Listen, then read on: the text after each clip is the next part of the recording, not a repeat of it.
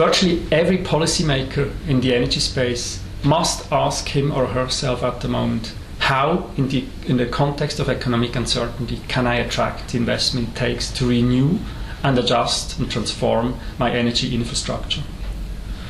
Good energy policy stands on three pillars: security of supply, social equity or affordability, and environmental viability. We have for the third year assessed policies in over 90 countries, and this report provides recommendations and best practices as a tool for policymakers.